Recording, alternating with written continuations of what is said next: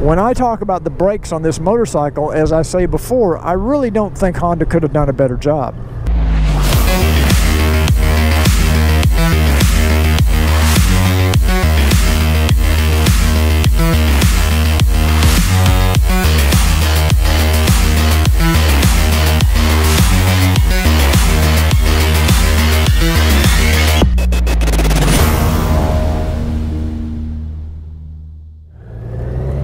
Good morning, YouTube. This is Cruiseman. Welcome back to Cruiseman's Garage YouTube channel, the channel for everything Honda Goldwing. DIY tips, tricks, motovlogs, and accessory installation and review videos. If you're passionate about the Honda Goldwing or motorcycling in general, you're in the right place. So why not just go ahead and click on that little subscribe button down below. You know you want to do it. And if you click on that bell icon, YouTube will notify you when we come out with new videos. Now it's Saturday morning, and once again I am pleased to report that it is an absolutely beautiful day. Right now it's about 77 degrees. Just perfect weather for riding. Next week, they have said we might even get down into the 50s in the morning, which I absolutely love. The 50s and 60s to me are the best temperatures for riding. Now you might notice my route's a little different today. Even though I did just leave Einstein's Bagels, which is my morning coffee place, I am actually at a different Einstein's Bagel this morning than normally, so you'll notice the route that I'm taking back to the house is a little bit different. Today I was at the Einstein's in Capel, which I often will go to on the weekends instead of the one in Carrollton, which is the one I normally go to during the week. And the reason for that is just because of traffic. It's easier to get to the one in Carrollton. So anyway, I'm on my way back home. I thought I would check in with everybody, and you know, I was surprised how many people found my last motovlog so interesting, because I talked about why I made the decision to purchase a Goldwing instead of a Harley or a BMW. And I thought I was trying to be pretty careful not to, you know, besmirch any brand motorcycle, because I think they're all good motorcycles. I actually owned a 2005 Harley Sportster, and I really love the bike, and I have ridden Ultra Glides, I've ridden Road Glides. I've done some installation videos on Harleys, and I had to go to Dream Machines of Texas and pick up some various Harley models and ride them maybe 15-20 miles back to the house to do some work on them. So I have some riding experience on these bigger Harley bikes. And while they're very good motorcycles, I just seem to prefer the ride and the handling and the feel of a Goldwing. I think if I could come up with one word to define what it is that distinguishes the Goldwing, in my opinion, this is just my opinion, from a lot of other brands, and that is refinement. It just feels like a more refined motorcycle in so many ways. Not without its problems. I don't mean to imply that. Certainly there are improvements that can be made. But, you know, they've been making this bike for, gosh, I don't know, 40-some years. And I think Honda has maybe learned a lot of things over that time. And you can tell it when you sit on this motorcycle and you ride this motorcycle. It just feels refined. It's an excellent piece of machinery. Very well engineered, very well designed. Okay, enough of that. So one thing I want to talk about today, while I have your attention, and it's not something I've really talked about a lot, and that is the brakes on the motorcycle. Of course, the new Goldwing, the 2018, 2019, 2020, all come standard now with ABS brakes. And I think that's long overdue. I think anti-lock brakes are one of the biggest safety features you can have on a motorcycle.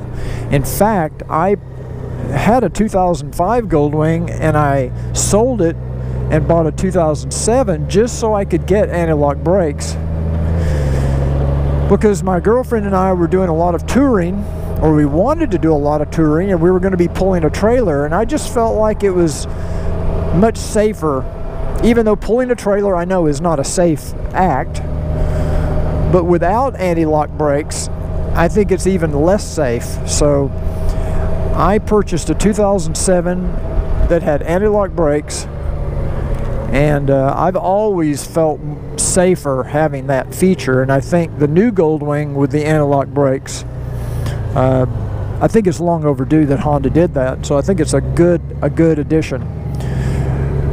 Now, but in addition to just having anti-lock brakes, these brakes on the 2018 Plus Goldwing are absolutely as good as I've seen on any motorcycle.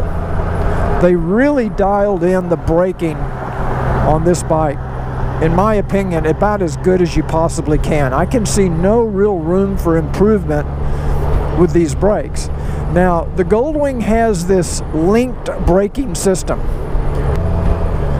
so that when you apply the rear brake, you also get a little bit of front brake.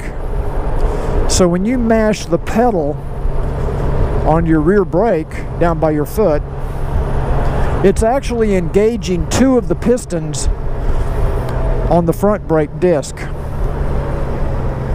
And the reason for that, and I didn't even really realize the reason for this until I watched one of Max's videos over Traction, that for many years, in the early days of the Goldwing, a lot of Goldwing owners were not using the front brake. They were using just the rear brake.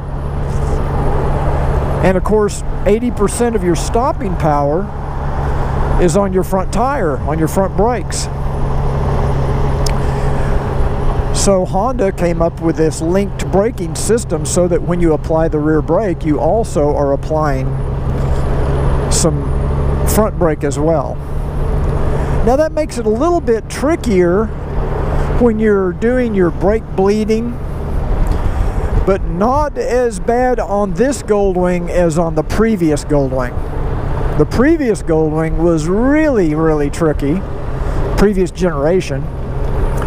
The 2018 Goldwing, it actually, I think, is a little bit easier to understand, and I think the linked braking system on the 2018 Plus Goldwing is much more logical and rational, and it works extremely well. It's very reliable.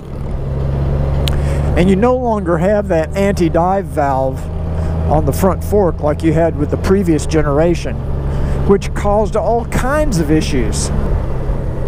When I talk about the brakes on this motorcycle, as I say before, I really don't think Honda could have done a better job.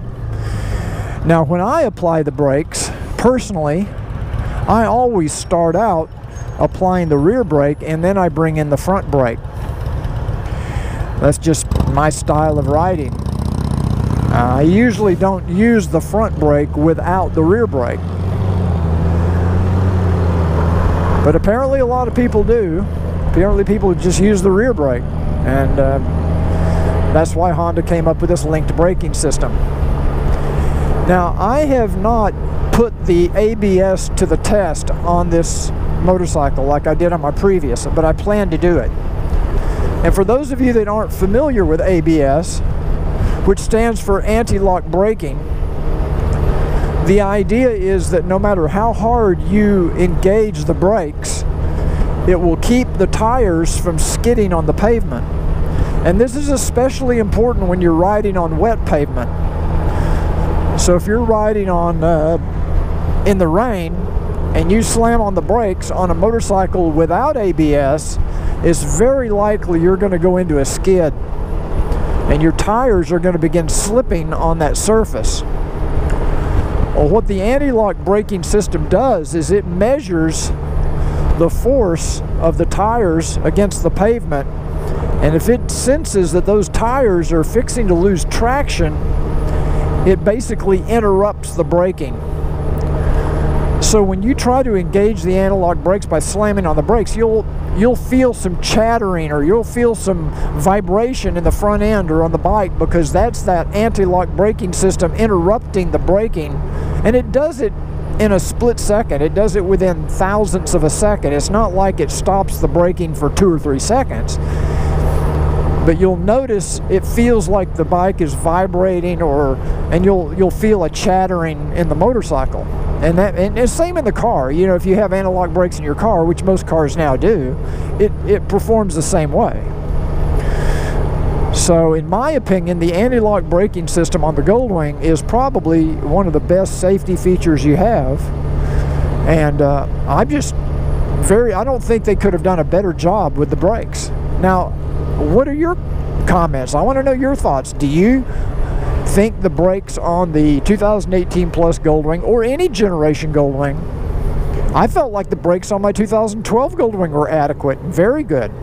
I've never had a Goldwing that I thought brakes were a problem. I've always felt like they did a very good job of bringing a large motorcycle to a pretty, relatively quick stop if necessary.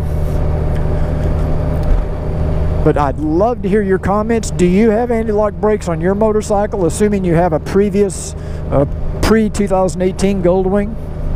You used to have to pay like an extra $1,000 or $2,000 just to get anti-lock brakes. Now it's just standard equipment, which I felt like it should have been for the last 10 years. I'm in the middle, or toward the end, I guess I should say, of editing my newest videos for the 2018 Plus Goldwing maintenance videos. Once again, if you already own the videos, you will be getting these new videos added to the library free of charge. You don't have to pay anything to get that. We'll send out notifications to let you know. For those of you that have purchased my videos through Vimeo.com, I know that I'd say 1 out of 10, I'd say about 1 out of 10 people struggles with figuring out how to find the videos, how to play them, and it can be a little bit unintuitive. So I've put a page up on my website, and I'll put the link in the description down below and on the screen. There's a web page you can go to on my website now that describes the steps necessary to find the videos you purchased. Because every now and then I'll get an email from somebody that says, hey, I just bought your videos and I can't find them anywhere. How do I play the videos? How do I download the videos? How do I get to them? And I'd say about 1 out of 10, maybe 1 out of 15 people that buys the videos has this struggling issue finding the videos. So I went ahead and created a web page to show you all the steps you go through, and there's even a short video there from Vimeo that explains how to do this. Now, in reality, Vimeo could probably do a better job with their interface to make it a little easier to find these videos. But once you do it and you see how it works, then you just bookmark the page and you go right to it every time. It's pretty simple then. You can also download the Vimeo app for your phone or iPad, and you can watch the videos that way. So, a quick reminder, if you've purchased my videos, please go to my website and register your purchase. I want to emphasize again, until you register the purchase with my website, I have no idea who you are or that you've even bought the videos, because Vimeo does not share that information with me. I'm back home now, so I'm going to stop here and finish the video. So once you make the purchase on Vimeo.com, they send me an email to tell me that somebody has purchased the videos, but they don't tell me who it is. They don't give me your email address. They give me no information because of their privacy policy. So that's why I always ask you, please go to my website and register. That way I know your name, your address, your email address, and if there's any updates or information, new videos, or just any information at all. I had a guy the other day that said, I bought your videos on September the 11th. Where's my dipstick extender? And if you'll remember in those videos where I talked about our fall promotion, this was on the 2018 Goldwing videos, I told him I only had 20 of these dipsticks, and it's to the first 20 people that registered on my website, because until you register, I don't know who you are. Well, he didn't email me until a couple of days ago, and of course the dipstick extenders are all gone. They went within 4 days. We sold out of those no time. And I felt really bad, but you know, it's just very important that you register on my website once you purchase the videos, and then we keep you updated anytime the videos change, or if we make a change to the video or add new videos, we'll let you know. So anyway, that's it for today. Until the next time on Cruiseman's Motovlog. We'll talk to you soon.